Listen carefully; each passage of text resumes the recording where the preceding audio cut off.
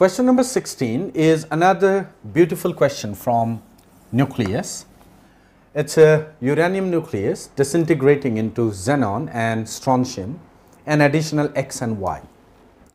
And it says that initially this uranium was at rest and Ke of products are K xenon, K strontium, Kx, which is given 2 mega electron volt, and Ky 2 mega electron volt respectively. Let binding energy per nucleon of uranium, xenon, strontium be these values respectively. Considering different conservation laws, we got to choose which would be the correct option. One of the first rule that we do is conservation of charge.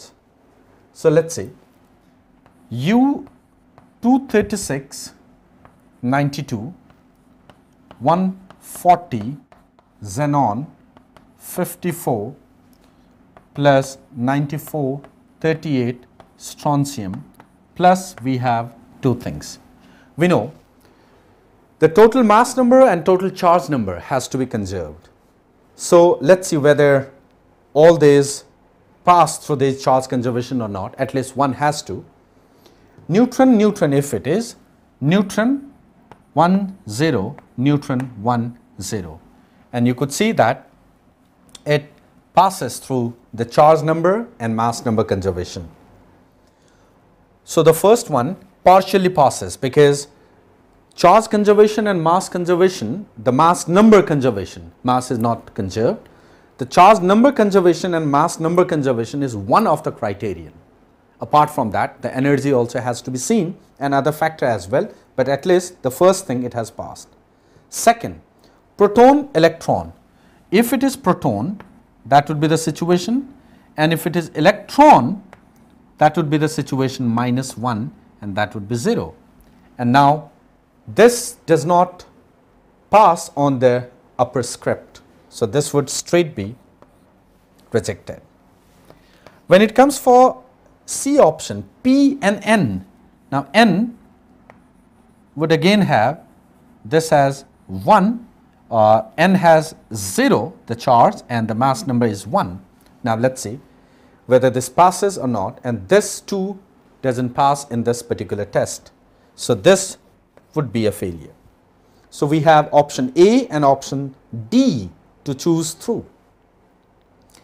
Now again we got to see that whether the energy criteria is justifiable or not, and for that we have to calculate the binding energy. The Q value which is released would be the final binding energy minus of initial binding energy. The final one, it has been given the final binding energy per nucleon in that way, so that's 140 plus 94 into 8.5 mega electron volt is the final binding energy. The initial one is 236 into 7.5. And when you calculate all these things, you would get 219 mega electron volt is the Q value.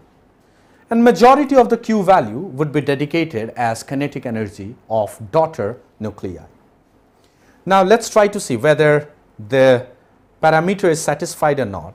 Like right now, how much is the total kinetic energy? If you add 9615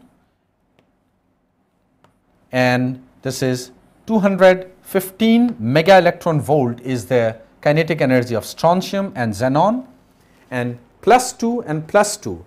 So that makes sense. The final kinetic energy is 219 mega electron volt, which is derived from Q value. But now have a comparison between first option and fourth option.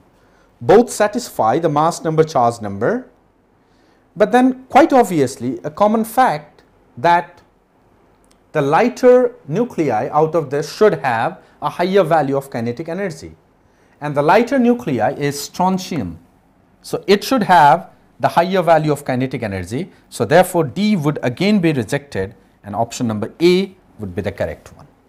So that was quite a logical approach. Using all the concepts of nucleus we could solve. So question number 16 has correct option as option number A.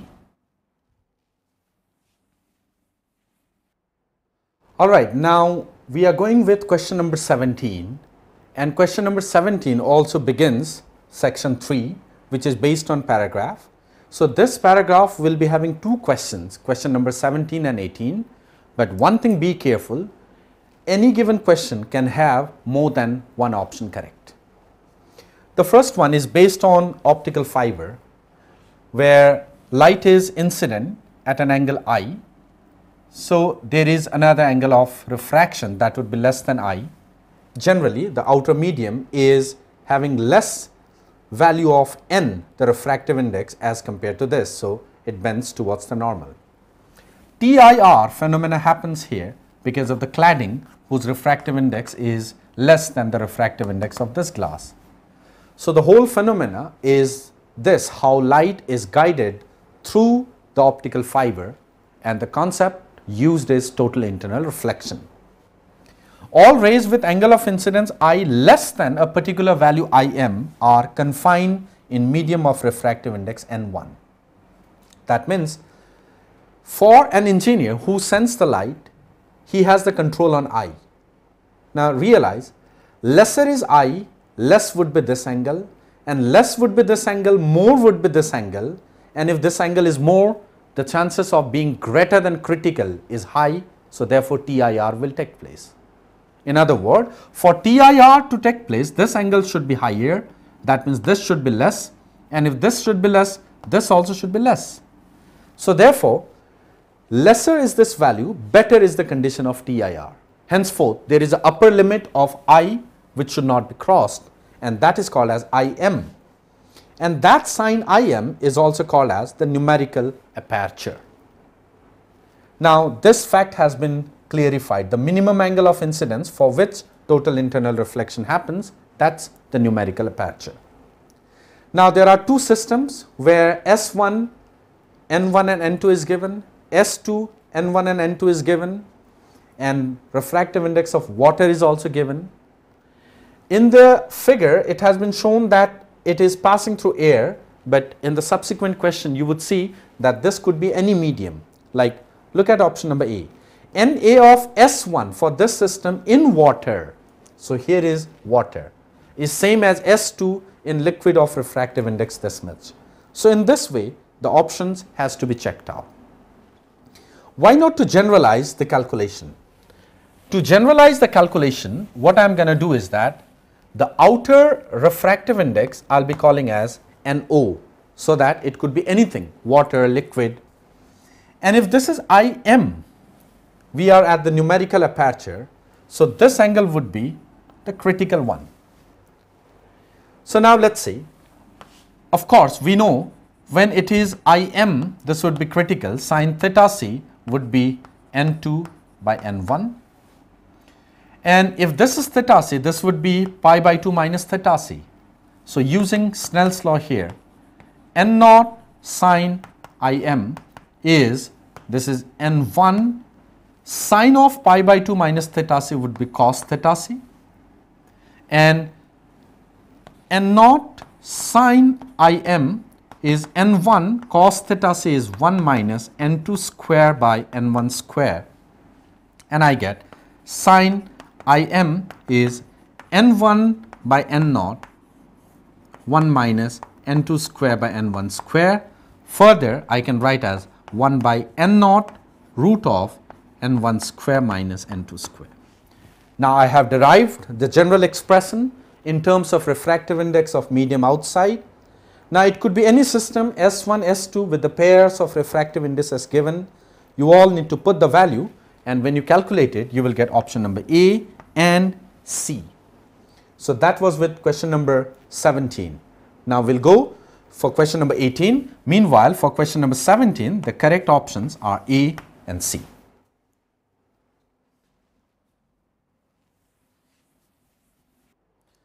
Question number 18 says, two structures of same cross-sectional area but different numerical apertures, Na1 and Na2, are joined longitudinally. And this has been given, Na2 is less than Na1. We need to find the numerical aperture of combined structure. This is quite a logical one. So this is the first system. and this is the second system. Now you got to realize that when light enters in the first system, finally subsequent all TIR takes place, and all by symmetry, the angle of incidence in the second system would also be same. So this angle of incidence and this angle of incidence would be same. That's purely by symmetry or by parallel angles, you could say. Now if the same angle of incidence is valid for both the system, quite obviously the numerical aperture of the combined will always be the smaller one, because we know that sin Im is the numerical aperture, where Im is the maximum angle which should not be crossed. Now say for this the maximum angle is 40 degree, and for this the maximum angle is 30 degree, which should not be crossed for proper functioning. Then quite obviously in the common union of these two values, 30 degree would be dominating. So we'll be taking the smaller value. So this will lead only to option number D. So question number 18 will have correct answer as D. Now let's see the next paragraph related to question number 19 and 20.